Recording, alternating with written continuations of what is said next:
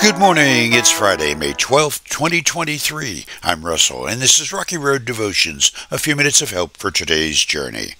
Our devotion today is entitled, I Wonder. Me Too. And our scripture is 1 Corinthians chapter 13, verse 12, where the Apostle Paul writes, Now we see things imperfectly, like puzzling reflections in a mirror, but then we will see everything with perfect clarity. All that I know now is partial and incomplete, but then I will know everything completely, just as God now knows me completely. Everyone wonders about the big questions of life, its purpose, meaning, origin, and where we will go afterwards. Such thoughts lead to one of two conclusions, both typically immersed in more questions than a human brain can entertain in a lifetime. Those conclusions are either faith or unbelief. To believe in God is to trust in the unseen.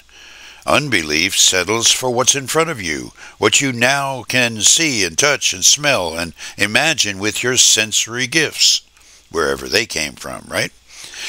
Wayne Dyer, in a book entitled Your Sacred Self, has a delightfully engaging parable that argues for faith. And it goes like this. In a mother's womb there were two babies. One asked the other, Do you believe in life after delivery? The other replied, Why, of course. There has to be something after delivery. Maybe we are here to prepare ourselves for what will be later. Nonsense, said the first. There's no life after delivery. What kind of life would that be?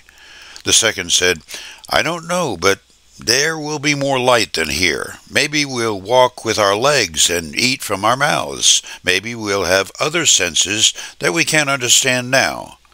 The first replied, That is absurd. Walking is impossible, and eating with our mouths ridiculous. The umbilical cord supplies nutrition and everything we need. But the umbilical cord is so short, life after delivery is to be logically excluded.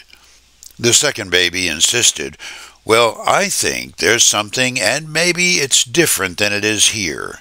Maybe we won't need this physical cord anymore. The first replied, Nonsense. And moreover, if there is life, then why has no one ever come back from there? Delivery is the end of life. And in the after delivery, there's nothing but darkness and silence and oblivion. It takes us nowhere. Well, I don't know, said the second, but certainly we will meet Mother, and she will take care of us. The first replied, Mother? You actually believe in Mother? That's laughable. If Mother exists, then where is she now? The second said, She's all around us. We're surrounded by her. We are of her. It is in her that we live. Without her, this world would not and could not exist.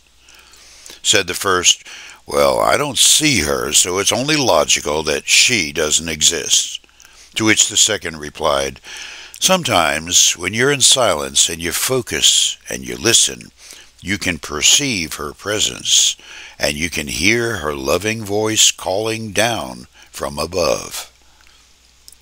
For you today, if Scripture has it right, and I have faith it does, then we ought to let these little children have the lead and hold it dear until it's clear. You chew on that as you hit the rocky road. Have a blessed day.